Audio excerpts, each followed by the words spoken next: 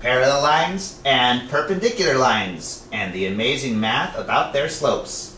California Algebra 1 Standard 8, starring yours truly, Dr. James M. Nuclear here, for Whalebone IR and software, and math itself. Today, we're going to talk about parallel lines and perpendicular line. Here's a Cartesian plane right here.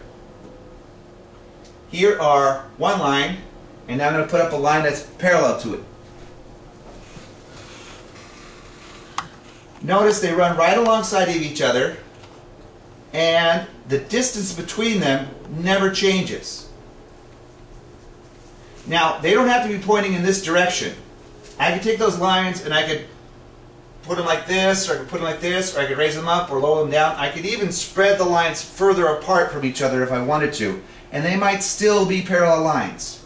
The only thing that makes lines parallel to each other is that they're on the same plane, they're on one flat surface, and the distance between the two of them never gets any different. It always is the same. That is to say, they never get further apart from each other, they never get any closer together, and they lie on zip to get. Here it is as it's stated in the Content Standards document. It says, students understand the concept of parallel lines and perpendicular lines and how those slopes are related. Students are able to find the equation, and we'll get into that in a moment, find an equation of a line perpendicular to a line that passes through a given point. Let me highlight those. Okay? Now they get the heavy math. Woo! Heavy stuff here. Give me an equation of a line that is perpendicular to a line with this equation. Okay? As we know, lines on the Cartesian plane have an equation that relates to them, that will generate points that form that line.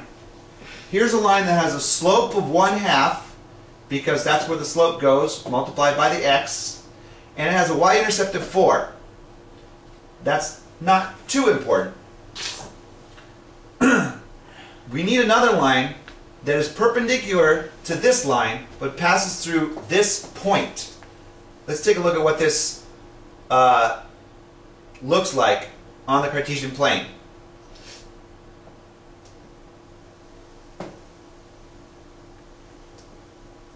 Okay, here's our point that's given to us, 2, 5. It's at x equals 2 and y equals 5, and there it is, a little dot. Here's our equation line.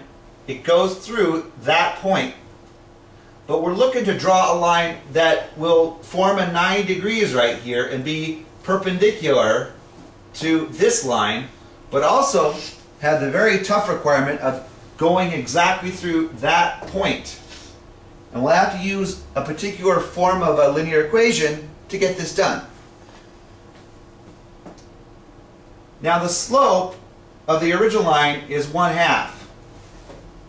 The slope of our new line has got to be a negative reciprocal of that line if we expect it to be perpendicular. So we take the 1/2, we flip it around to get the reciprocal, we slap a negative sign on it to give us the negative, and what do we get? Negative 1/2 this should be. No, I'm sorry. Negative 2 is proper. We started with 1/2, we flipped that over, that got us 2, and then we took a negative of that gives us negative 2 as the new slope. Let's plot a few points. If we start at that point given, which was 2, 5, the slope tells us to go down 2 over 1. We get a point right there. We go down 2 over 1 again. We get a point right there. Down 2 over 1, another point. So we can now draw a perpendicular line through those points. And look how nice and 90 degrees it is with our original line. See, the math works from a drawing perspective. We got to go farther than that if we're going to get up to the standard. So here we go. We need to find out not only what the picture looks like, but we need to find the equation of this new line right here. We know some things about it already. We know that this point is in it, And we know that its slope is going to be -2. We need an equation though. There is a form of an equation called a point-slope form. And one of its main purposes is to take care of this problem for us. The slope and a point is what we need to know. We plug them into the new form and we'll be done. We're almost done. Our slope is -2. Our point is 2, 5. Now here's the form itself. Don't get scared. I know it looks pretty nasty. It is pretty nasty, but it's not too hard to deal with.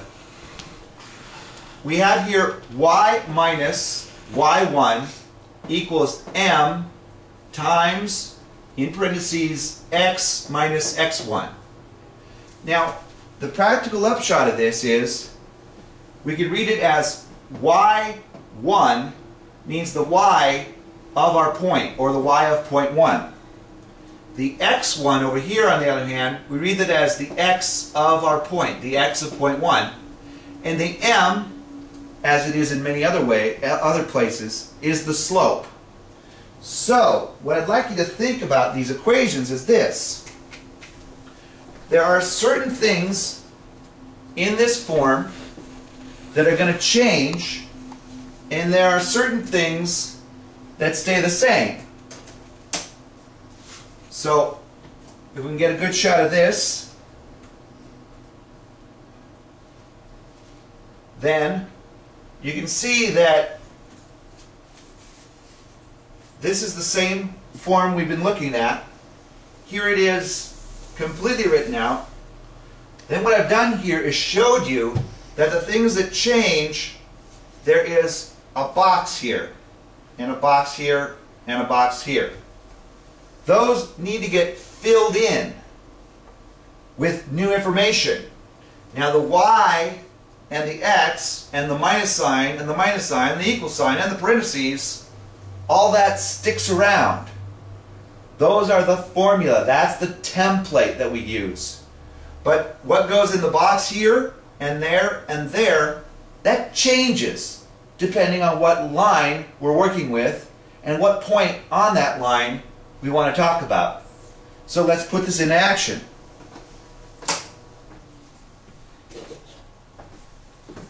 We have the format. We have x1 and y1 are going to be replaced. This x1 here going to go away. y1 here going to go away. The m is going to get replaced. That's going to go away. Think of a hole being there. But don't think of a hole on this one or this one. Though x and y are not touched by this process. They're going to stay in our final equation. They're still going to be there.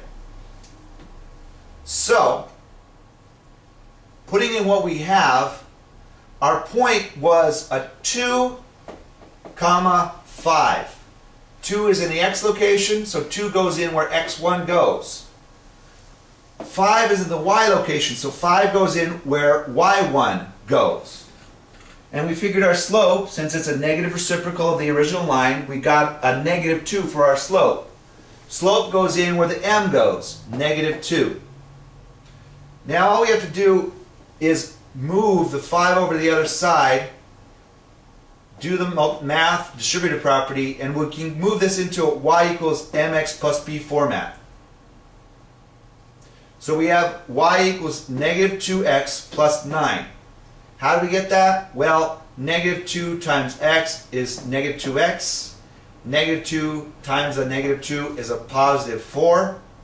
And then I add 5 to both sides. The 4 turns into a 9. The -5 goes away on this side. Finally, I get y equals -2x plus 9. So this is a perpendicular line to our original line. It goes through the point that we needed to go through. And furthermore, we moved it into y equals mx plus b format to make it easy to draw. That's it. That covers the whole Algebra 1, number 8 standard. If you missed any of it, go back. Rewind. Rewind. Go back this way. And you can see it over and over again. Let's review right here. Parallel lines never touch each other. They never get closer together. They never get further apart. They run right alongside each other forever. Perpendicular lines meet at one point and form a 90-degree angle, also called a right angle. Perpendicular lines have slopes that are negative reciprocals of each other. That is, you turn that slope into a fraction, if it's not already a fraction. You flip that fraction over, that gives you reciprocal. Then you slap a negative sign on it if it didn't have one, or you take a negative sign away if it does have one. That gives you the negative. So then you have a negative reciprocal slope, which gives you a perpendicular. What else did we learn? Well, there's a point-slope form for linear equations, and we can use this point-slope form to satisfy the standard. That is, we can use it to find a line that goes through a certain point and is perpendicular to that line at that point. It reads like this: y minus y1 equals